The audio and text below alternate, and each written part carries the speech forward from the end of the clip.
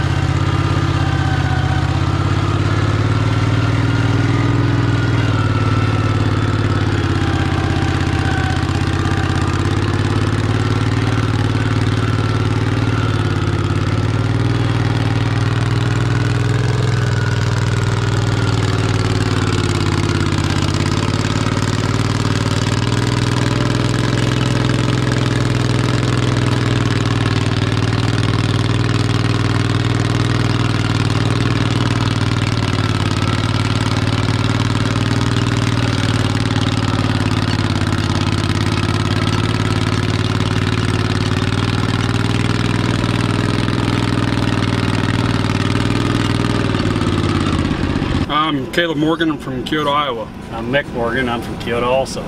What do y'all got here today? I brought my 982 Cub Cadet. It's with a repower with a 20 horse command.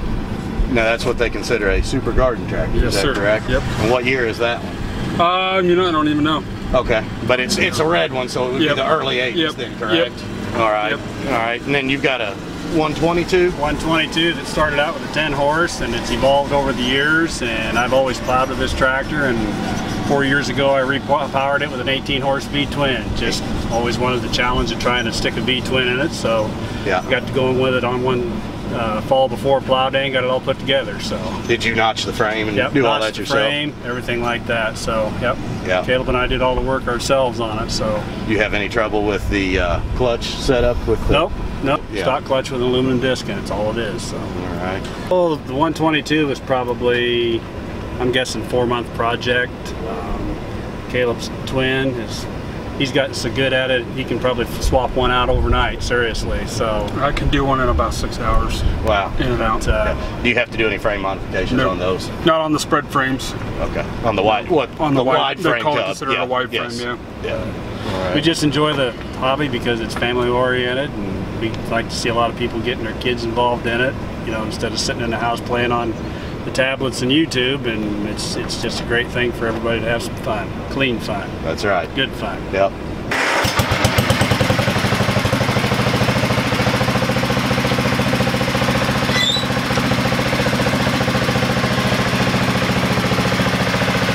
My name is John Deere. I'm from just north of Columbia, Missouri, the small town of Harrisburg. Have a Sears. It's Sears Custom. What's custom about it? It's not a John Deere. That's right. There you go. Where'd you get this tractor from? My grandpa bought it years ago and more or less got an addiction with them because we got upwards of 25 of them. Yeah. And yeah, we got all kinds of names of them: John Deere's, Cub Cadets, Sears, Wheel Horse. So it doesn't have to be just a John Deere or a Cub Cadet to be out here at a plow day then, Nope, right? nope, not at all. If it's got a plow that'll fit on it, bring it. Were you here last year? I was. And I had the same tractor here. It's actually the only one I have with a plow on it. Yeah. Seemed like it was doing a little bit better this year. Yeah, it In the was. softer ground. The ground was pretty hard last year. It was. It's not very hard this year. Yeah, we got a couple pulling garden tractors, both built from Cub Cadet sheet metal and Chassis. and They're probably pretty quiet too, aren't they? no, absolutely not.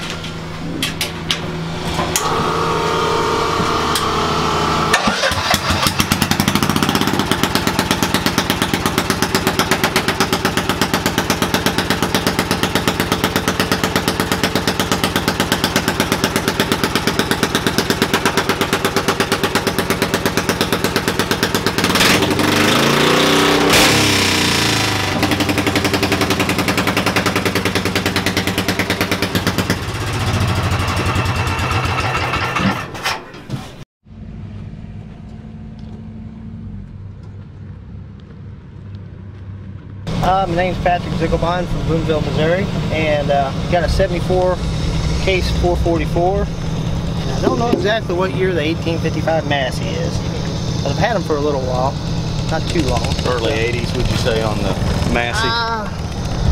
Yeah, I'd say early 80s. Yeah. Yeah. Now, how many horses is that? 18 horse, Onan, twin. Yep. Yep. And what's this one over here? That's a 14 horse Kohler, single cylinder. Yep. Right. Has it got any extra options on it, or, it's or got is it just pretty much a? It's got a flow control valve to adjust your speed, and it's got a 3-point, as you can see on the back, with hydraulics set up. So, yep. How long have you been into the garden tractor hobby? Probably not as long as you, but I think you're the one that got me involved in it, because I come to all these shows and seen you, and I was like, that looks like fun. Yeah. It's a lot of work. Yes. It's a lot of work for what you have to do. It starts off as one, and that's easy to do. Yeah. And then when you get a collection and you try to take them all somewhere, it's a lot of work. Oh, it's and a lot of batteries. Yeah, a lot of batteries. About how many tractors you think you got? 40 plus. Yeah. Yeah. Possibly. I don't know. Give or take. But you know, a lot of them don't run. They're a lot of them Parts tractors and whatnot. You got to have parts tractors. Yeah. Because you can't go to a local dealership and just pick it up. No. No. No. The interweb is helped in the, you know, Right. tracking down some parts, but there's some things that you just have to go hunt down and find, and that's kind of the fun about all of this. Oh yeah. Is the joy of finding it, the joy of tracking it down, and then if you find something like this, haggling with them about getting the price down and trying to find it. You know, you said it right there. The hunt is probably I'd say 70% of it. Yeah. Yeah. The hunt because is. they don't make them anymore. No. You know, like we were talking the other day. You know. Right. There's a big difference. It is a lot different than these. Is there any brand or model that you favor the most, or that's kind of your, you know, your go-to? Not really. I like them all. Yeah. I like the oddball stuff. I really do. And I do like leaving them in, like we talked earlier, work clothes. You know, if they're not too bad. Yep. But, yeah, they're only original one time. Right. Jeff Sandegren from Luther, Iowa. What'd you bring with you today? Today I brought a Cub Cadet that I worked on this last winter. It's the first time I've had it out in the plow field. It's a 2072. It's got a Brindley Category 0 plow on it. And that would be a 20 horse opposing twin Kohler? Kohler. Yeah. Kohler. Now you were saying that you didn't do hardly any repaint on this. No, that's all original paint on this. Decals and everything. Yeah, I painted the grill, and the decals are original. I put the light, and you know, had my own wheel weights and so forth. So. Well, what got you into the hobby? Well, a lady at work told me that she had an old lawnmower in her garage that she couldn't use in her backyard because they had dogs and it was fenced. And all she knew about it was that it was yellow. And that started it all. I showed up and they wanted $50 for an original, and a Cub Cadet original in very good condition. Wow. I put a battery in it and a shift fork in it, and that started the madness. What's your name and where are you from? My name's Tracy. I'm from Boonville, real close to here. We're you know, right here, native locals, and I brought my early '50s Super Power David Bradley, and you know, this thing, I've had it for a long time. My father actually gave it to me when I was, you know, real young, probably, I don't know, 10 years old, and I'm knocking on 40 right now. So I've drug it with me all over every place I've ever moved to, and it was just a pile of rust basically, and probably 3-4 years ago we restored it, and I love bringing it to shows like this. We really don't use it a whole lot, other than just plowing, so it did really good for an event like this. So what is the deal with the steel wheels? So this is a really rare find. You don't really see steel wheels on any David Bradley. All over my internet searches, this is probably the third one I've ever seen. These were not the original wheels for it. I had to buy the wheels. That's what I was going to ask you. Because everybody has rubber tires. Yeah, everybody has rubber. And I thought, man, I got to have those steel wheels. I found them on eBay. I get $500 for those wheels. That is an arm and a leg. And what'd you get for the tractor? Nothing. So it equaled out. You know? I've got good paint on it. You know, don't go to the local store and buy your paint. Get good paint. And you know, this thing has sat outside actually, and I'm ashamed to say this, it's sat outside for the last year, not under shelter, and I've got stuff that's got junky paint on it, and it would have faded out and chalk out and just look horrible. Yep. What got you into collecting garden tractors, or even into the garden tractor? So when I was growing up, my dad was a tractor puller, and my family always was into tractor pulling, so I got into garden tractor pulling. And you know, probably at the age of 9 years old, I would say I got in, 9 or 10. You know, I mean, same time as I got this, got into that garden tractor pulling, and just always really, you know, it's feasible, or it's really easy for someone to build a garden tractor, no matter what stage it is, versus, you know, building a big pulling tractor or something. That's right. They're easier to haul. That's right. They're yeah, I didn't have to bring a trailer today, so. Yeah, there's a rumor around about a speeding ticket on a garden tractor. I was 14 years old, got a speeding ticket on a I would probably call it a lawnmower, because it wasn't so much a garden tractor. One that you could manipulate the pulleys. That's right. There is a difference between a garden tractor and a lawnmower, such as you know that. But yeah, 40 miles an hour in a 20. 2 stop signs and failure to yield was my speeding ticket at 14 years old on a lawnmower. Who got that ticket? I got that ticket, yeah. That wasn't the parents got the ticket? No, that was me. you. That was me sitting in the cop car for the first time, and him just shaking his head. So yeah, that's another story for another time. Well, I'm sure this will be on your page, so yeah. You want to go over your hauling machine here just a little bit, and maybe some new updates you've done to it. Well, it's my 1949 Chevy truck. I've owned this for almost a year. At the end of this month in June will be a 1 full year of having this thing. It's, you know, just over 70 years old. It hadn't ran for 30 years, sat in a storage shed for about 30 years, one owner truck, and we've got plenty of videos on this thing if you haven't seen that. But yeah. And you're still using it. You use it as your almost shop truck. A daily driver. Yeah. Our shop truck in town. It's the parks running truck. I mean, it's. Well, it gets attention. I've been asking other people what else they had in their collection. What else do you have in your collection? So we make this a family event, not so much just myself. I've got a wife, of course, and 2 boys. One of them, he's just born, so he's 2 months old, so he doesn't have anything yet. But well, you're running a little behind. I know I am behind. I should have had that planned out beforehand. But we've got my oldest son, Henry. He is 6 years old almost, and he has a 74, I believe it is, Cub Lowboy, and fully restored. Actually, the one that you and I restored, and we put a cab on that thing. That's rare. You don't see cabs, especially in this country, this part of the country. You see them. You get a little warm in this part of it is warm. You know, you see them up north, and that's actually where my whole family, we drove up to Wisconsin on a whim, found it, and called the guy. And I'm pretty sure that day we said, "Hey, we're heading that way." He said, "Yeah, I'll sell the cab." And actually, kind of a side note, I found a cab years ago on Craigslist, just 2 hours away. And couldn't pull the trigger. Couldn't do it. And I kicked myself in the butt ever since. And Miles Wolf, a friend of ours, he's a tractor guru. And he said, if you ever find another one, you better buy it. So we went up to Wisconsin. It was longer than 2 hours of a drive. Now, will this Lowboy be in any future episodes where we can take a look at it and get it out and Yep, absolutely. We can. I plan on putting a video up of that restoration that you and I did on that. I've got some videos where we put some dual wheels on it and made some adapters for that. But yeah, we'll get that out and do a few things with it. It's going to be hot inside, I'll tell you that. Yeah. And you just recently bought a newer generation garden tractor. Oh yeah. So it's a worker though. This is my AA meeting moment here. I am not a John Deere fan at all. Just, you grow up like that. Not being that way. Yeah, and it just ingrained in you. Mm-hmm. And I bought my first John Deere garden tractor. It's a 420. And man, I've told you 100 times, it is a good mower. It's a beast. It's a good little tractor. So yeah, I enjoy it. And that's another one you took the whole family on a road trip. Is that correct? Yep, we drove to Illinois on that thing. Same thing, found it that day. Hey, we're coming to get this thing, because it was that good of a deal. Sometimes you just can't, you can't drag your feet on certain And there's things. sometimes you drive and go, uh-oh. Yep. This is not what you told me. I've done that. Yeah. So, yep. Word to the wise.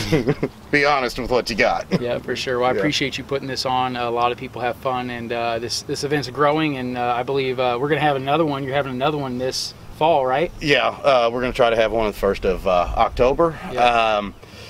We are doing a smaller version of this for the Steam Association show that we have in September, which is the weekend after Labor Day. Yep. We'll be plowing with garden tractors on Thursday and Friday at 11 o'clock, and that it's just going to be a smaller event and kind of more demonstration than anything. But then a couple weeks after that, we'll put on another one of these. And with the one that we're doing then, we're going to try to possibly have a swap meet along with it, because we had a guy here that brought some parts, and he done pretty well today. Good. There's always people looking for stuff. Well, I know that the first video, if you guys, I'm sure you have seen it. If you're watching this plow day video, the second one here, you've seen the first one that we did last fall. And that thing, as of right now, it's got almost 500,000 views on it, so a lot of people are watching that. But one of the big things that a lot of people kept asking me in that on the comment section was, I don't have a John Deere, I don't have a Cub Cadet, can I bring it? Doesn't matter. Yeah, you've seen that like today. Chris said earlier, if it goes in the ground, turns dirt, bring it. Yep. You know, we're kind of limited to a 12-inch plow though.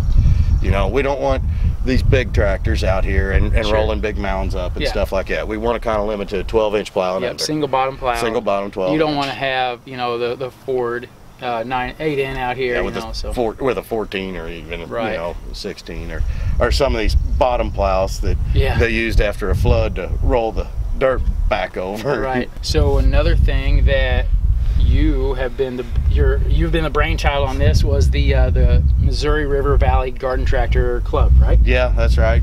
Just started it. Just started it. You know, and all makes are welcome. I mean, Garden Tractor Club, so whatever goes. Yeah, exactly. Whatever goes goes. And it's you know, non-for-profit organization, just like the Missouri River Valley Steam Engine Association. So that's kind of where it's just an offshoot of that. Yeah, it is. It's its own deal, but it's kind of it grew from the Steam Engine Association here. Yeah. So yeah, awesome, man. Thanks for having us today. Well, and we thank everybody for coming out. We had a really good showing for the latest weather we had.